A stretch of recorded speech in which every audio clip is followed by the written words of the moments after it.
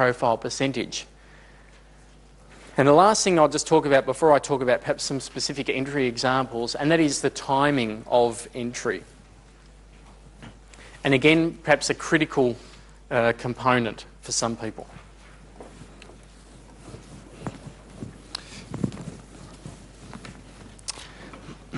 I'll just draw up my nice, steady, medium-term uptrend.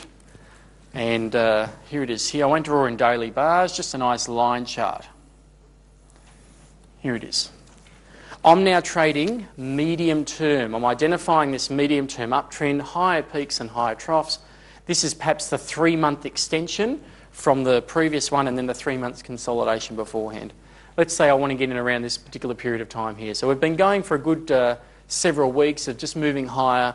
I now want to execute a trade and get in on this medium term uptrend. How critical is the timing of the entry in this particular trade? I don't think it's critical at all. I don't think it's that important at all. Let me give you an example. We've identified the higher peaks and we've now identified a higher trough. Let's say we don't know from here onwards. So we've had 1 or 2 days of a short-term reversal and I'm thinking this is just continuing on. Let's just get in now. Do we get in here? Can we get in here? Does it matter? I would argue it really doesn't matter. Some people would wait and say, here's the previous peak. For this to be a continuation of the medium-term uptrend, it needs to achieve another higher peak. Therefore, when it passes through that level there, we are now convinced this is just continuing on, medium-term uptrend continuing on its way.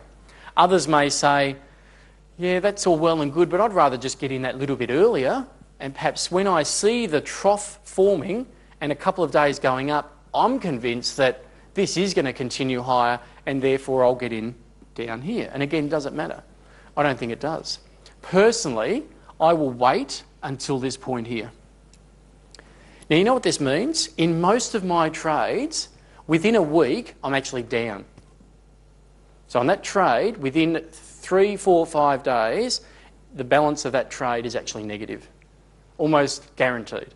You know why? Because I've got in at that point there, it's gone up the next day or two and then come back down to here, and guess what? I'm in the red. Almost guaranteed. Do I care? No. And here's the important thing. The reason why I don't care is because my stop loss that I place is so far away that even if it does this business and move back down again and then move, my stop loss isn't going to be touched. So I'm going to be in the trade. Now, the other thing to argue against this, I guess, is say, hang on a second, why get in here when you can get in here? You can pick up another 6 cents by getting in a little bit earlier. Well, I guess the payoff is the confirmation that the medium-term trend is continuing to go higher, and this 6 cents that I've missed out on that you got, again, in 6 months' time when I close this trade, I hope that 6 cents is totally insignificant. Totally insignificant. So timing-wise, I don't think for medium-term trading it is really that critical. See, my stop loss in this entry, let's say I entered right there, my stop loss will probably be just right there, and I'll talk about this after the next break. So, it's going to be way down here, so this can come down for the next few days, and I couldn't care. If my balance on that trade just goes into the red a little bit, couldn't care. Just part of medium-term trading. So my stop's way down here, and when it reverses and goes back up higher, now I'm going to start moving my stop up. But I'm going to keep it away from the price. I don't want to be out in 2 days just because it turns around and comes back. Okay.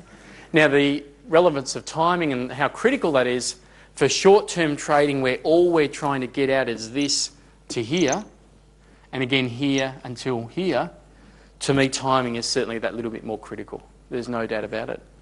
And perhaps we just wait for 1 or 2 days of reversal and then we are in, waiting for the next peak to be cleared. The trade's almost over. That's no good at all. So timing, as we narrow the time frame down, is absolutely critical. And for those in the room who trade those CFDs or the futures or the trading all those currencies, trading is really, the timing of your entry is really critical. Really critical. But those people, remember the 1 hour a week routine? The medium-term trading. I do a scan on the weekend. I want to get in on something. If I wait a few days, I say, yeah, it's not really that critical. It's not really that critical because I want to be in that trade for 6 months. And if I miss out on the first 3 days of that trade, so what? It's not really that important. I used to think timing was critical. I used to think it was everything. But when I adopted this medium-term approach, I realised it's not really that important. And if I miss out on those 6 or 8 cents, it doesn't bother me.